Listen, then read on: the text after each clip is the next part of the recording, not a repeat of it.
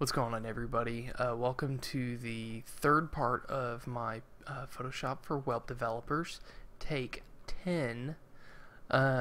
This time around we're going to be looking at working with text and text inside of a PSD. A lot of times you're going to be provided a PSD with a lot of copy in it. Don't make the mistakes I've made in the past and type out text that's in a PSD and get called out for misspelling something. It's best to pull it straight out of the design files because it's most likely copied into there from somewhere else. So protect yourself and copy straight out of the PSD. And so we're gonna take a look at the various text tools and text sizing and all that kind of stuff. So, all right. Back into our Photoshop file. I'm going to zoom out just a little bit so you guys see where I'm actually working. I'm going to come down to one of these elements, and I'm going to select our text tool,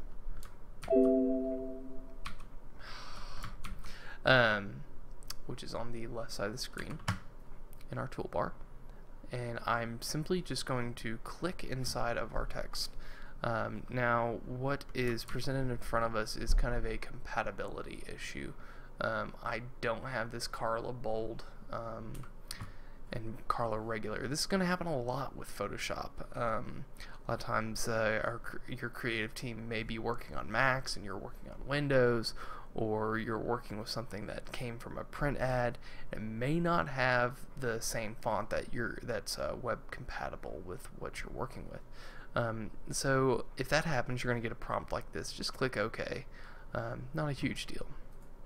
And so as I'm from here, I'm actually able to highlight the text.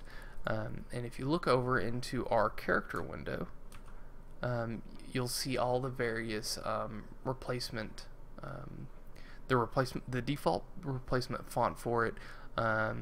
We have the font size and the line height, also the font weight, and a few other features that we can't really replicate on the web.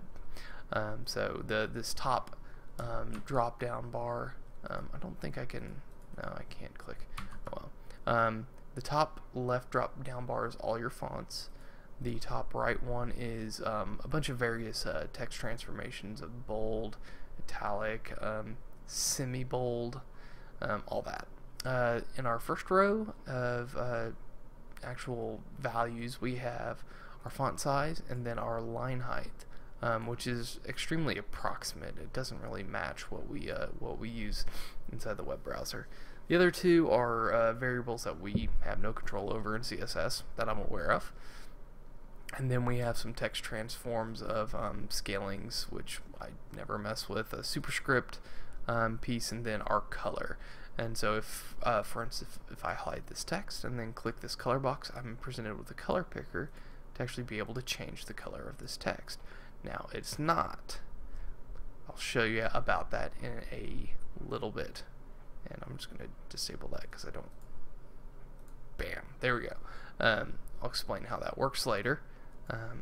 And so I can now change the color of that text to whatever I want through this, through our character window. Okay, so let's say, for instance, we're cutting this out into a website. You can do typical keyboard commands of Control A to select the whole thing, Control C to copy it. Now I'm going to go over here in Notepad and simply paste that in. Now I want you to pay attention to something really fast, and so let's look where our line breaks are. It's going to be this DOS consecutor or whatever that is, which is right about here. So I'm going to start navigating to the right. If you noticed on my cursor, which may have been hard, and it's totally not working. Yay. Long story short, the DOS consecutor or whatever it is, there is an extra there's an extra key press in there needed to go through. So Photoshop has injected a character in there that we can't see in Notepad. I don't know why. It's one of those DOS Unix character styles. A little bit of something I just we typically never worry about. So what I'm going to do instead of copying this into Notepad is to copy it into GVim, and it's actually going to show the character that's the offending character. Now this is really the only, you can barely see that on your screen. There is a caret M plugged in there. I wonder if Notepad++ shows it. No. Nope, it doesn't. Notepad++ actually keeps the carriage return, so it's respecting the character. But anyway, inside of something like Visual Studio or Notepad, you won't see this character, and so it's good to go to a lower level editor to see this, to take care of it. Sometimes in browsers this shows up as a white square box, and so that's something that to pay attention to while when cutting and pasting into your HTML. So back to cutting and pasting text. We can adjust our line height through our box on the right. Typically, I use CSS to control this. I pretty much ignore what we have inside of this box. Let's see here. What else do we have? So let's just go ahead and go over some of the measuring tools. If we want this paragraph block to show up exactly how we want, we're going to need to utilize a couple of the measuring tools so that we can make sure our container elements are the right size. So what you can see I'm moving around on it are these are called guides, and you can access them by clicking on View, and then there towards the bottom there is a guide. We're going to create a new guide. I'm going to zoom out first so that we can see it better. View, New Guide. From here we can select horizontal or vertical. I'm going to do a vertical one at 100 pixels. So this is just going to be the starting position. And you can use your Move tool, which is the very first tool in your toolbar. This is the one you'll typically have selected the most. And you can drag it wherever you need. So I typically have it at a low pixel so that I know where I'm creating it initially. And so you may notice that as I'm dragging it towards the text, it's kind of snapping right on the edge of this box. Now there is there's an option for this. A lot of the times I find this pretty annoying because it applies to the cropper, the slice tool, the Marquee tool. It's called snap. So we can disable that, and it prevents it from auto snapping to the corner of a solid shape or element.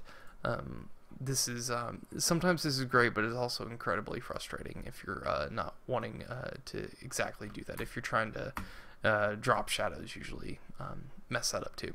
So anyway, I'm going to just get an approximation. I'm going to use these guides. And I'm going to use my Marquee tool. This is a very unique tool. It has a lot of utilities behind it. What I use it for is I just call it the ghetto measuring tool. So what I'm going to do is I'm going to click and drag, and you'll notice that it snaps to our guides. Now this is just kind of a rough estimate, but if we go over to our info window, on the top right hand side we see a width and height of 181 width and 70 height. So what I can do is extract this into CSS so I have a good idea the height of my container, or I could, for instance, select the height and width of our box for this button, which is 55 by 18. And so that's pretty much the extent of the Marquee tool that I'll use. If you ever get stuck in the position where you have something selected, sometimes tools don't work properly if something's selected. Just press Control D, and it will disable the it'll deselect the Marquee. So let's go ahead and do that again with Karnak installed in, of course. Gosh. Okay. There we go. Let's see how well this works. Control D.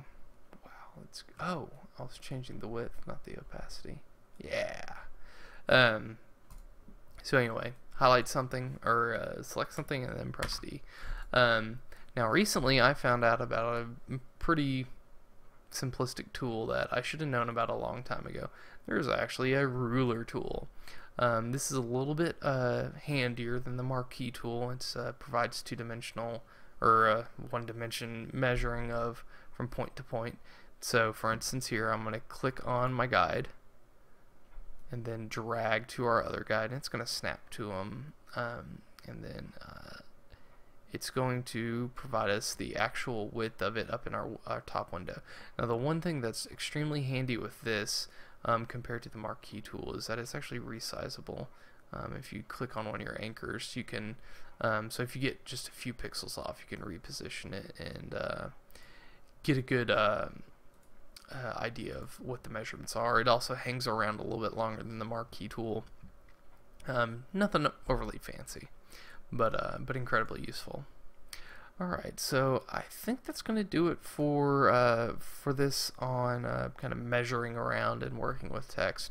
There's a few other things we can work with the canvas, but I think I'm going to hold off and do that on the layers section. So anyway, thanks for the time, and the next video we're going to be doing actually cutting out an image using the crop tool and the slice tool. So we will see you on the next one.